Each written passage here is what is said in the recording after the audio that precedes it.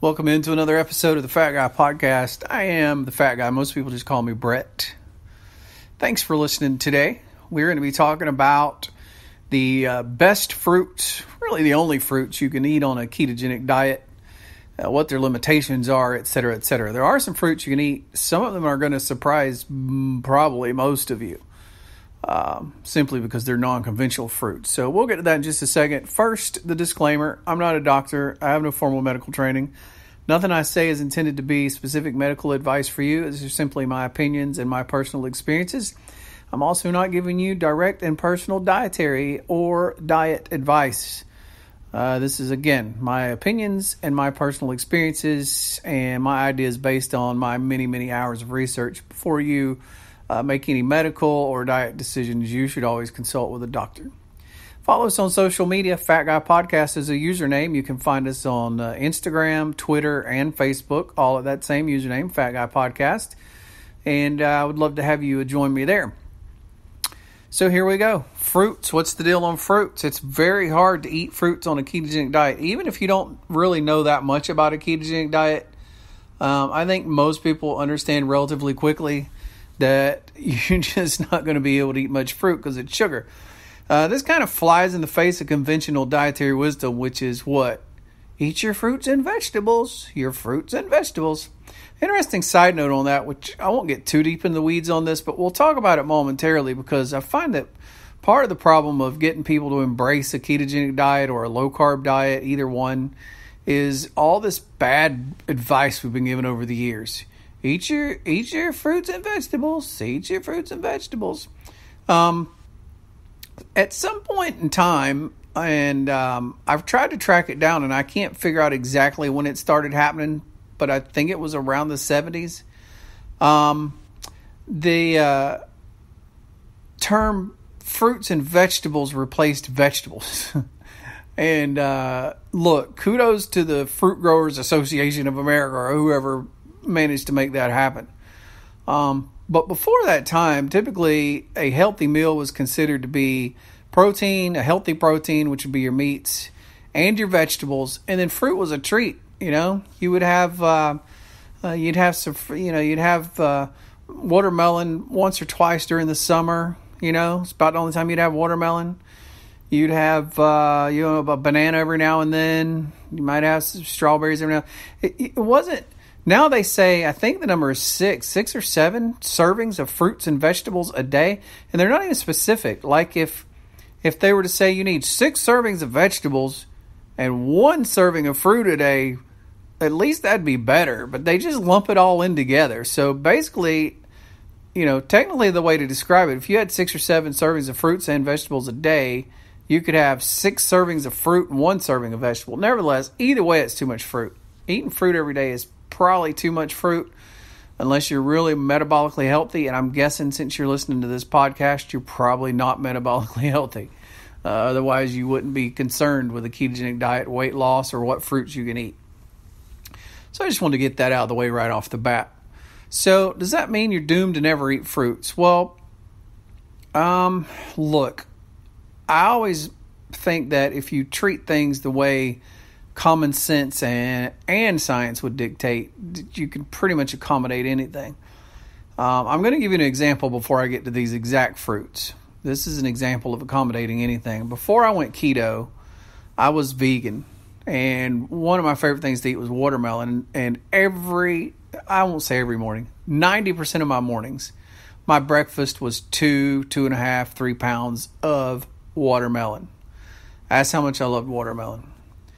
I look back on that now and I'm like, holy crap, you were starting your day shooting your insulin and blood sugars through the roof. Nevertheless, since I've gone keto, I've had watermelon twice.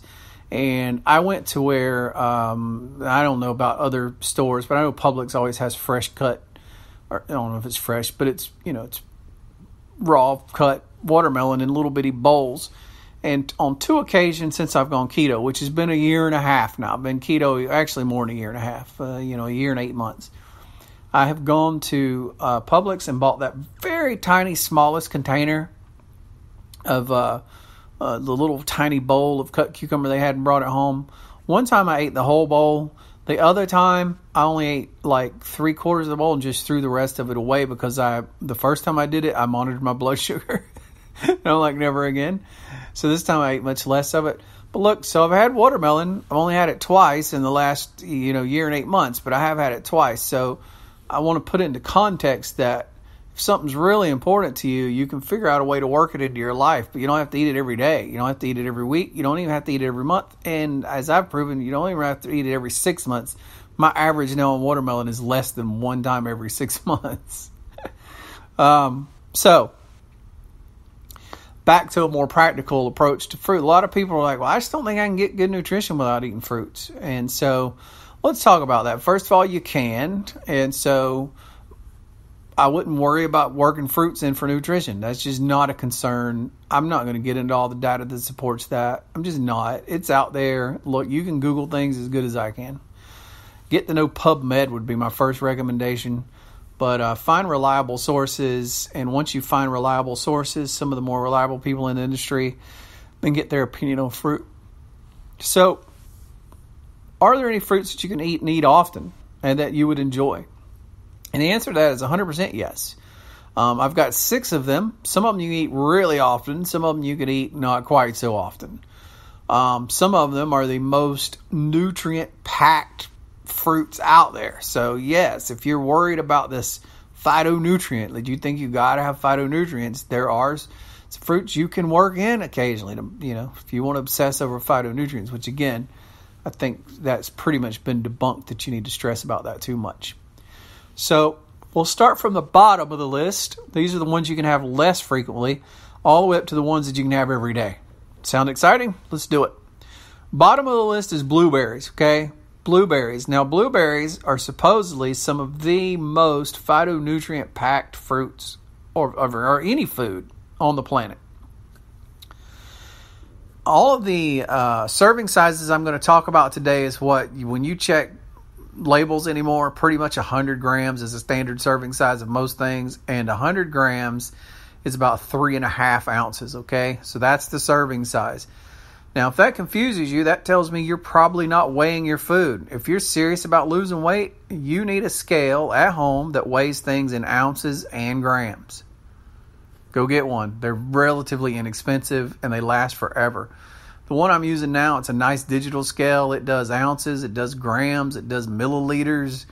It's a digital scale. I bought it like 4 years ago. And I want to say it was in the $20 range or something. I got it off Amazon. Thing is still chugging along. It's sitting right on my counter in my kitchen. Things that I know and have weighed out and know the portion size. I don't necessarily weigh that much anymore, but anytime I'm learning something new, I weigh it. So that puts all this into context. So everything I'm talking about is 100 gram serving, okay? 100 gram serving or 3.5 ounces. Blueberries. How many net carbs does it have? This is after you take the dietary fiber out. So this is what you want to count after you. Now, you need to go total carbs the first month to 6 weeks your keto, at least the first 4 weeks, preferably the first 6. But after that, you can move from total carbs to net carbs. And so net carbs is you're taking the carbs and you subtract the dietary fiber from it. And that only applies to real food. That doesn't apply to crazy concoctions that you bought from somebody. This is real food that grows on a tree or on a bush or something, okay? So blueberries, 12 net carbs. Now that's a lot of carbs for 100 grams. Now you could have a half serving, 50 grams, and it'd be 6, okay? So what did that'd be like 1.7 ounces. Not a lot of blueberries, but it's plenty of blueberries to work into decent type keto recipes.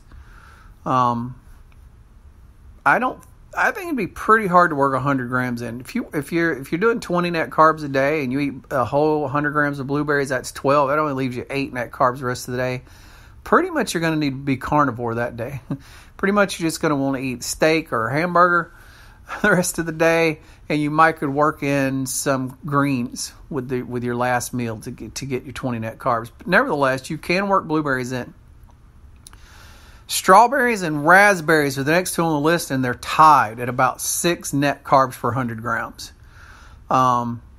Raspberries, some people say it's an acquired taste. I actually like raspberries. Strawberries as well. The problem with strawberries and stuff is people are used to eating it on things where they slam a bunch of extra sugar in it and turn it into like a syrup or something. So I want to tell you that you can do that. One of my favorite things that I eat is full-fat yogurt. So full-fat yogurt, I can have a serving of that, and it'll have about 3 carbs, I think, 3 or 4 carbs for a full-fat yogurt, and it's a really high-fat content.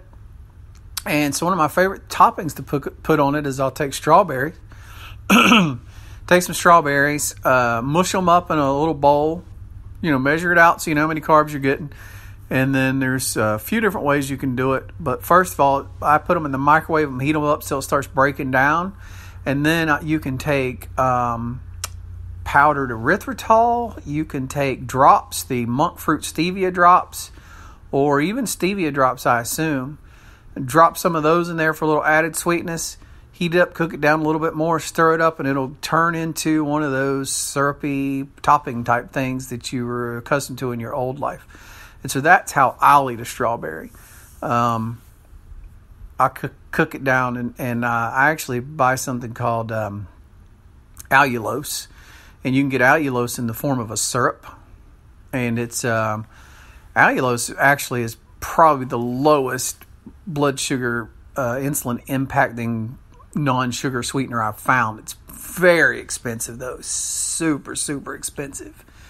But if you want to try it, you can buy it on Amazon. It's allulose, and you can get it in the syrup form.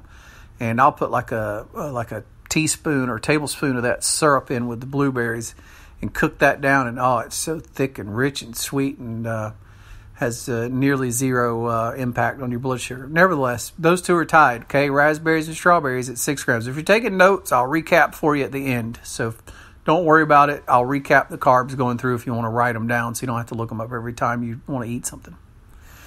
So our top 3 are what's known as non-traditional fruits. You may not even think of these are fruits, but technically they are. But they are really low carb, and you can easily work these into your diet on a reasonable basis. So number 3 is tomato. Tomato is known as a nightshade. It's also technically a fruit. A lot of people have some issues with nightshade. I've known some people, by the way, mushrooms are a nightshade. There's several different things in this whole nightshade genre. But I have found people who don't tolerate nightshade well from a losing weight standpoint, also from a health standpoint. So if that's you, you probably already know it. Otherwise, it's probably fine for you to eat tomato. You just can't get crazy with it. 100 grams of tomato is not a lot, okay? But 100 grams of tomato just has 3 net carbs. 3 net carbs for 100 grams.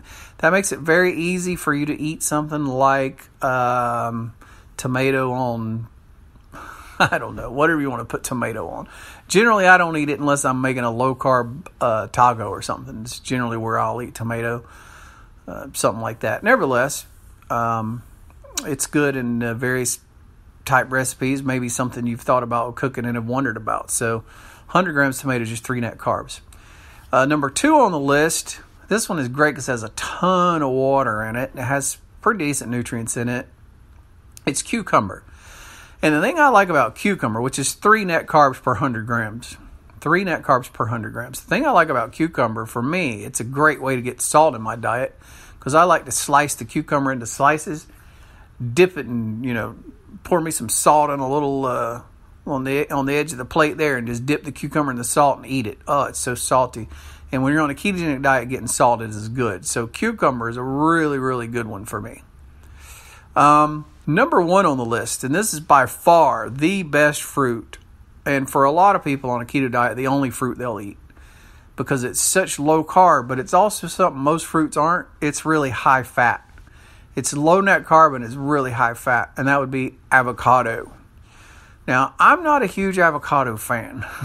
I've tried eating avocado, and the only way I can eat avocado is to put it in a salad, and it kind of tastes like egg to me. I don't know is that what everybody else is tasting? Because to me, it tastes like kind of like a boiled egg or something. I've tried to like avocado, and I just can't love it. But I can eat it in a salad. So if I eat avocado, I'll put it in a salad and eat it that way. But only 1.5 net carbs per 100 grams. 1.5 net carbs per 100 grams.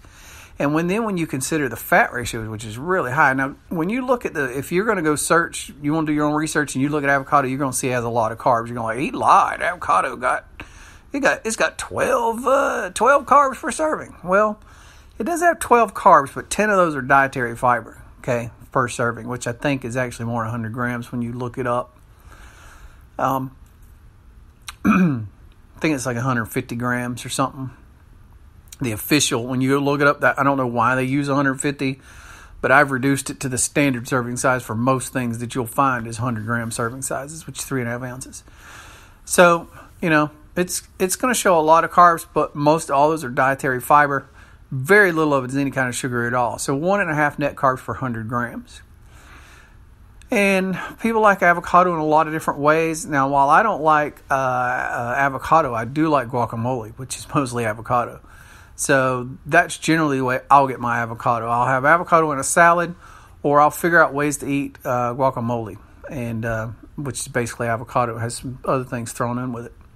But those are the fruits you can eat. That's the breakdown on them, so you know how to work them into your diet. If you don't have a scale, you need a scale. Otherwise, you don't know what 100 grams is. But I'll recap and these are net carbs, by the way. I'll recap them from bottom to top for you in case you want to take notes. Take notes starting now. Blueberries are 12. Strawberries and raspberries are 6. And then it's a big jump in difference to your non-traditional fruits. Tomato is 3. Cucumber is 3. And avocado is 1.5 net carbs per 100 grams. I hope that helped you in some way. If it did, it'll probably help somebody else. Why don't you share it on your social media and let them get the knowledge that you were just privileged to? Don't be hogging all the knowledge. I wouldn't be where I'm at today with 125 pounds lost if somebody hadn't shared the knowledge. So you share the knowledge. We'll all be better for it. Thanks so much for listening. Don't forget to subscribe on social media. Fat Guy Podcast is the username across all platforms. And subscribe to the podcast. If you know how to use Apple Podcasts, and the app that comes with your iPhone, and if you understand how to use whatever app comes with Android, whatever, we are in Apple Podcasts, and we're in the Google Play Store. Just search for Fat Guy Podcast. If you don't understand any of that, you can download the Spreaker app. And the Spreaker app is free, and it doesn't just have my podcast. It has thousands of other podcasts on there. It's a great app. It's free. Download it. Once you download it, Spreaker, search for Fat Guy Podcast. Hit the heart button. Subscribe to the podcast. And you will get updated about new episodes, and you can scroll back and listen to all the old episodes. And I appreciate you listening so much today. Have a great day. We'll talk to you next time.